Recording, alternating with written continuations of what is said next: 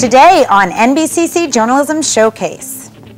Excessive energy when a boost is bad. Dependent on debit, what to do to keep the swipe swiping. A cough that is cause for concern. Is whooping cough on the rise? Hello and welcome to NBCC Journalism Showcase. I'm Jennifer McNeil-Hay. And I'm Evan Thomas. We have some great information lined up for you over the next half hour.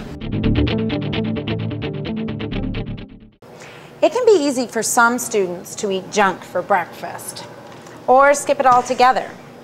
But how is this affecting their health? Jill Constantine reports. At NBCC Woodstock, some students find themselves eating a breakfast that is quick and unhealthy. Sometimes they skip it altogether. Many sip a coffee in replacement of a meal before they head to class. Usually a glass of milk and a glass of orange juice. Definitely have to start with a coffee. Well, I start out with coffee and a cigarette. Well, for breakfast, I just drink a coffee and just got something quick on the go. I have 5 Oreo cookies and a cup of coffee on the drive here every morning. Over the past 5 years, 115 breakfast programs have been put in place by Breakfast for Learning New Brunswick, reaching over 10,000 students. Instructor Maria Donovan at the college sees students every day.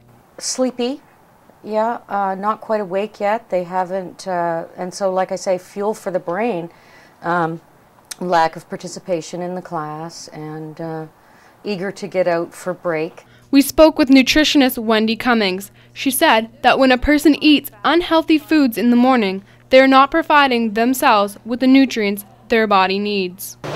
Canada's Food Guide offers quick and easy breakfast ideas to help your body get the nutrients it needs for the day. In Woodstock, Jill Constantine, Community College News. Eating food grown closer to home has become a hot topic. Advocates say that it is healthier and helps support the local economy. But has it caught on here? Jeff Stairs takes a look. New Brunswick is full of farmers. Many families here have been growing food for generations, but often the food they produce is eaten in other provinces, the United States, and even Japan. Ellen Helmuth is a retired farmer. She says about 4 decades ago the focus on food shifted from local to global. Coming into the 60s and the 70s, family farms were encouraged to get big or get out. That was the trend at the time. Helmuth was one of the founders of the Woodstock Farm Market. The market was established in 1973 to make it easier for consumers to purchase local food products. Steve Helly writes a weekly column on resource issues for the Bugle Observer.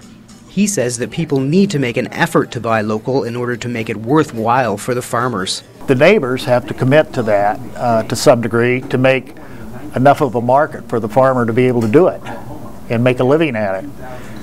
It doesn't do him any good if he's only got 6 people to sell. Helly is involved with a group hoping to establish a community garden in Woodstock this spring. The garden will give amateurs an opportunity to grow their own food from seed to plate. Eating local could become increasingly important as the price and availability of imported food continues to fluctuate. Farmers here are hopeful that shoppers will keep in mind the bounty in their own backyard. In Woodstock, Jeff Stairs, Community College News. Digging into your morning bowl of cereal is getting more expensive these days. Michael McDonald took a look at the rising price of milk. The price of milk has gone up again. Effective February 1st, the New Brunswick Farm Products Commission has increased the cost by 5 cents per liter. I think it sucks. I think the prices should be the same no matter where you go. I guess it's like everything else. Everything seems to go up in price. It's excessive considering the price over cost, but we do have a lot more regulation here. Milk marketing boards protect the dairy industry. The costs of production have been going up. That means the cost of the product is going up as well. If you can't cover your costs as you go along, well, then you'll fall behind. Vernon Black is a dairy farmer. He says controlled prices sustain Canadian farms and provide a quality product. If they want farms in Canada that are sustainable, then go by the environmental rules and all the food safety rules, you better support your Canadian farmers. Some people are dissatisfied. They have no control over what they pay for milk. I'm going to have to buy milk at whatever price. So. Consumers are going to have to learn to live with the high price of milk if they value the standards of production here in Canada. In Woodstock, Michael McDonald, Community College News. A common food filler can be the source of great discomfort for some people. But options are now easier to find for people with wheat allergies. Doug Dickinson has the story. I contacted the Canadian Celiac Association when I first found out I had celiac, and I was able to get a pocket guide, and that was a lifesaver when trying to buy groceries. It is the gluten in wheat, rye, and barley that makes many people with the food allergy uncomfortable, often suffering stomach pain and even diarrhea. It sometimes leads to celiac disease, painful damage to the intestinal walls. Erin Clark was diagnosed with celiac disease nearly 6 years ago. She says adjusting to the diet is a challenge that has gotten easier with the greater availability of gluten-free foods. People with gluten intolerance avoid breads and other wheat-based foods. More stores now offer a variety of wheat-free goods, including pies, muffins, and bread. Well, it was just customers coming in, asking for the product, and no one else in the area was doing it. So from there, we've seen the need and decided that it was something that we would take on. Tammy McQuaid has been selling gluten-free products since last September. She runs a local bake shop. The demand varies from week to week, because quite often what they do with the gluten-free items is everybody buys them in advance and freezes them. So when someone comes in, they may buy 10 loaves of bread, freeze it, remove it from the freezer as they need it. People who are on the gluten-free diet have more options now than they did in the past. There are gluten-free cookbooks, and gluten-free products are available at grocery stores. This local cafe has also recently made gluten-free bread available to customers. The owner of the cafe believes having more options in small towns like Woodstock will keep people shopping close to home. It's just the fact that we are showing that we have options in a small town that are equal to, larger towns or small cities or any city, and so that you don't have to drive to Fredericton, or you don't have to drive to wherever or order your gluten-free options. Lori Cummings lives outside Fredericton in Beaverdale. Her daughter Kendra has celiac disease. I'm finding it easier because I know what to look for and I know where to look for it. And we know all the brands. And now we know the brand names, and we were going up and down the grocery aisle reading absolutely every label, trying to find things she could have. We'd try and find, we'd check out foods that we were having that she liked and find out that, oh, guess what, she can't have this. According to research group Packaged Facts, projected sales of gluten-free products over the last year reached $2.64 billion. In Woodstock, Doug Dickinson, Community College News. If you take a peek at the ingredients list on some of your favorite products, you might be surprised to see how many of them contain aspartame. Ashley Dunbar took a look at how this additive might be affecting your health. It can be found in soft drinks, packages of gum, and hidden in the list of ingredients in your food. Many people turn to aspartame as a way to lose weight. Dr. Carrie Dow is a licensed naturopathic in Fredericton. She says that can sometimes have the opposite effect. And that it can actually make people gain weight, and I don't think they fully understand why that's happening. Wendy Cummings is a nutritionist at Simply for Life in Woodstock. She says when trying to lose weight, you have to get back to the basics. We've kind of gone so that we can still overeat, consume a sugar substitute, and it shouldn't be that way. We should get back to the basics of good, healthy honey, maple syrup, and things of that nature. Dr. Dow says there are many substitutes when it comes to sweeteners. If a patient asks me what a better alternative is when it comes to artificial sweeteners, I'll recommend stevia. I don't know if you've heard of that or not, but it's a non-chemical natural sweetener that's derived from a plant in Paraguay, and it's got no calories, no carbohydrates. Although artificial sweeteners may seem like the right choice when trying to lose weight, a balanced diet and exercise is the right way to go. In Woodstock, Ashley Dunbar, Community College News. Energy drinks are sold everywhere, from corner stores to vending machines. But young people are consuming them with little understanding of the potential health risks involved. Kyle DuPont has the story.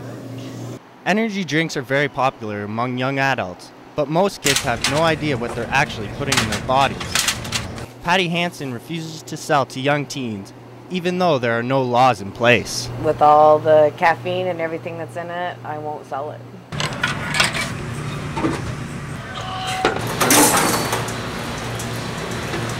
Some stores may not sell them, but with easy access like this pop machine, no one can really control it. So some people may ask, who's to take responsibility? Is it the companies, the government, stores, or the consumers?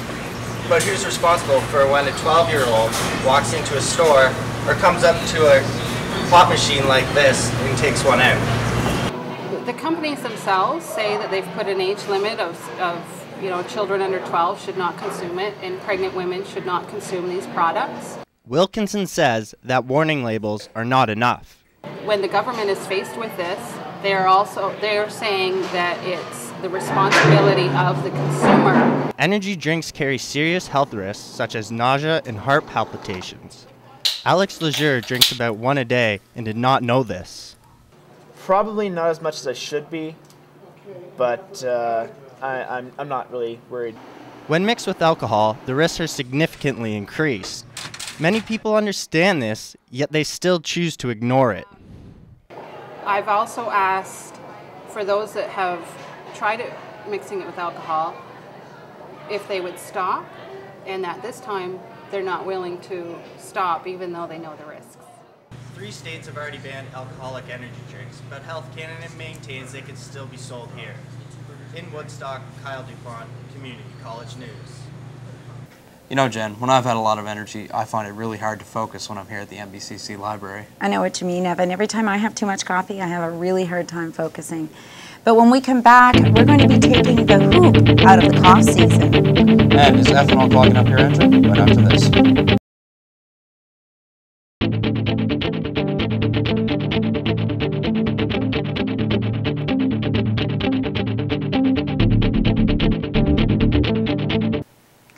Welcome back to NBCC Woodstock Journalism Showcase. I'm Jennifer McNeil-Hay. And I'm Evan Thomas. We're here in the beautiful NBCC Woodstock Greenhouse Landscaping Department.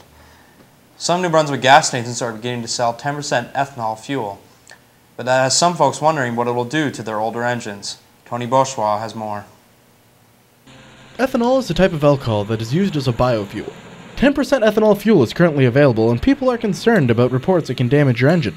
Jeff Wright owns Wright's Esso and believes that there is nothing to be concerned about. Reports in the news media that the ethanol can cause problems, and yes, I think there has been some problems, but cars that have been manufactured since 1970 can burn up to 10% ethanol. He says people tend to be afraid of the unknown. The use of ethanol gasoline isn't something new. It's just something new to New Brunswick. The only way it can do any damage to any engine is if it sits there for a very long time. The reason for that is ethanol's short shelf life. It has a short shelf life. So for seasonal vehicles or for outboard motors, lawn mowers, snow blowers, things that sit around for a long period of time, you really should be using Supreme Gas because Supreme Gas does not have the ethanol in it. Water can have negative effects on ethanol as well, but gas stations have precautions to stop water from getting into your tank. We now have specialized filters that we put on our gas pumps. Those specialized filters essentially are just like a baby's diaper. When water hits them, they expand and they shut off the flow of fuel. People are still afraid of using ethanol products. There hasn't been a whole lot of questions except for this morning I had one. Buddy, he did not want the ethanol. Even in older vehicles, the only problem you might have is just having to change the gas filters a little more often. So as long as you drive, it should be perfectly safe. In Woodstock, Tony Bourgeois, Community College News. Students rely heavily on their debit cards. But what are some precautions they could take to keep their cards from leaving them holding the bag at the cash register? Jocelyn Turner has the answers. It's not a secret that it costs money to go to college. With students relying on their debit and credit cards to pay for the necessities, there's always the possibility that that magnet strip might not be up to the task. Local client care manager Margaret Feinlater says there are a few small things students can do to protect their cards. To avoid having that card near any type of other magnetic strips or any type of magnet. It'll demagnetize it. Feinlater also says to be cautious of the anti-theft devices that department stores use. Well, what sort of problems have students had with their cards? College student Josh Cooper says he's had a few issues with the plastic. It'll go through the whole process and it'll then say that the PIN number is wrong.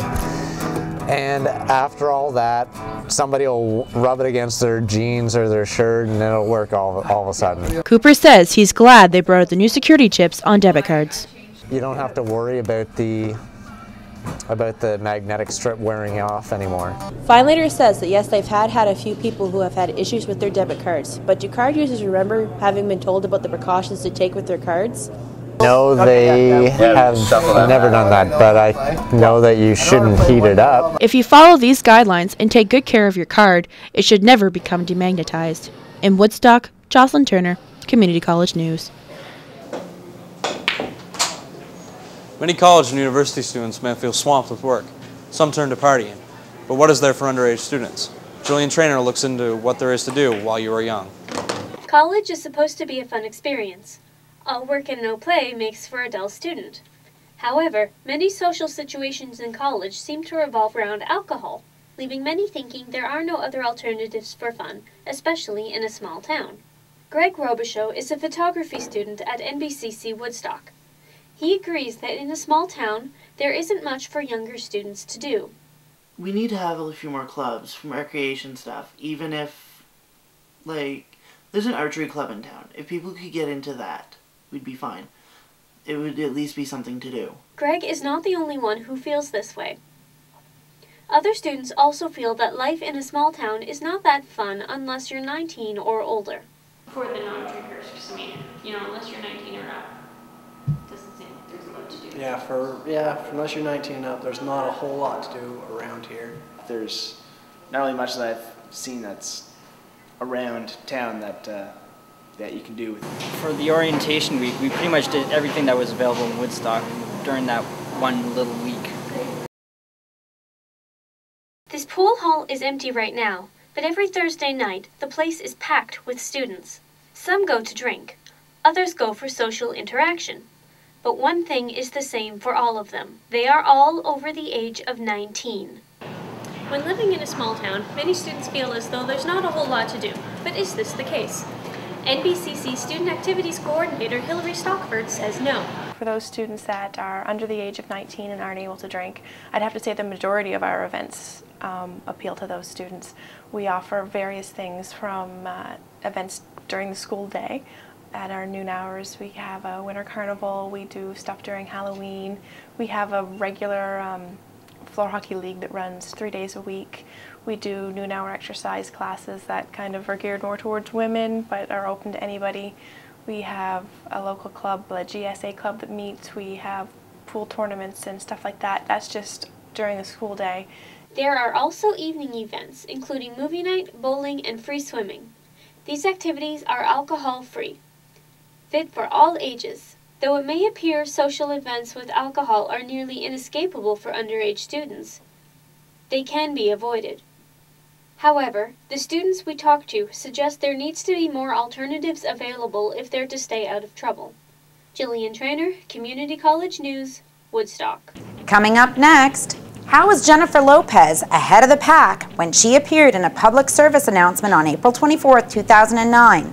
We'll have your answer after the break.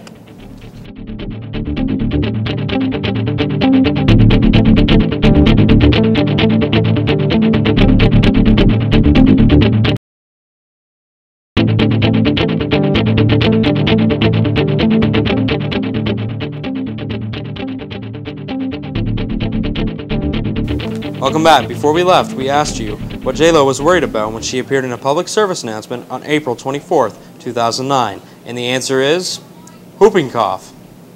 Whooping cough is on the rise. For most of us, it's just a nagging cough. But for a newborn like Mackenzie, it could be deadly. Whooping cough is a highly contagious disease that affects the lungs and throat. Newborn infants are particularly at risk from this illness. Outbreaks of whooping cough have increased steadily over the past 2 decades, occurring every 3 to 5 years. The last outbreak was in 2004, and experts say the province is overdue. Having a cough, and at the end of the cough, a whooping sound coming in from when in children, getting that gasping breath. You won't see that though generally with adults. It's just a nagging, dry cough that would show up. Daphne Kennedy is a nursing instructor at NBCC Woodstock. She says not immunizing your child can be a fatal mistake. But 1 in 100 of the children who do get hospitalized will die from it. So it can be deadly, and it's quite risky for parents to not immunize their child. Josh Parsons is a new parent who thinks the whooping cough situation is overblown. I think it's all just the load of bull like the H1N1 vaccine. Everybody needs it. everybody has to have it, and it's one of those things. The New Brunswick government is offering free vaccinations for parents with newborns to try and prevent an outbreak of the illness. 14 cases have already been recorded in the province this year, compared to just 15 in 2010. In Woodstock, I'm Mike Trusiak for Community College News. Some people say that mixed martial arts is very violent, but some parents say that it teaches their kids more than the ability to fight back. Ethan Haslett has more. Mixed martial arts, or MMA, is a fighting sport. Holds, flips, and tackles are used to make your opponent tap. Some parents have put their kids into it for other reasons, like Deanna Toma. Because he lives in a community where there is absolutely nothing to do for youth, so he wanted to do it. And I said it would be a great opportunity for him to join something. It can be violent, but there is constant supervision, especially for the younger ones. David Vortor is an instructor for a group of young MMA fighters. So as long as you're careful and the instructor doesn't allow them to go a little too rough, then I think it's fairly safe. The group has piles of safety gear for sparring. On most nights, it's simply techniques with no real fighting. Some say the sport encourages violence. Others disagree. No, absolutely not. I think it does the opposite. I think that it protects them when they're in a violent situation. MMA is about more than just self-protection. The sport encourages people to get moving and enjoy physical activity. Well, MMA, it's mixed martial arts. It's a variety of different martial arts. There's a lot of discipline. There's a lot of conditioning. Some parents and instructors told me the point is more about self-discipline. Although MMA is seen by many as a violent sport, its goal is not to support it. Like any other sport, they have rules and regulations. In Woodstock, Ethan Haslett, Community College News. All work and no play can make school a dull place to be. Jacob Savard found some electrical students who were getting a charge out of pranking some of their fellow classmates. Something was very different at NBCC Woodstock this week, leaving people puzzled and surprised. Well, I don't know what to think. I'm not sure what's going on. I don't know why they are. No? Mysterious tape on locks and rope preventing access to certain lockers. I stood outside these lockers today to find out exactly why they're roped up. I have no idea. I got a feeling I'm about to find out. No? Lockout system? New one? April Fools! You can't get into your locker! As it turns out, some electrical students have been pulling pranks recently. This joke forced students to waste time cutting out their own locks. Yet, this has not been the first big prank. They have been occurring more and more frequently, according to the electrical students. Oh, they're practical jokers. They're always pulling jokes on everybody. The tape and rope may have been a hassle for some, but everyone managed to open their locker on time and made it to class. In Woodstock, Jacob Savard, Community College News. In other shows on Rogers by NBCC Journalism students, learn how new technology is changing journalism in 2011, A News Odyssey. In Citizen Journalism, see what it's like to blog about New Brunswick politics. In Achieving Success Alumni Showcase, meet some accomplished graduates of NBCC Woodstock. And in People, News, and Democracy, the media's role goes under the scope. Well, that's all the time we have for today. For these stories and more, you can go to jschoolnbcc.ca. We hope you enjoyed the show. Bye.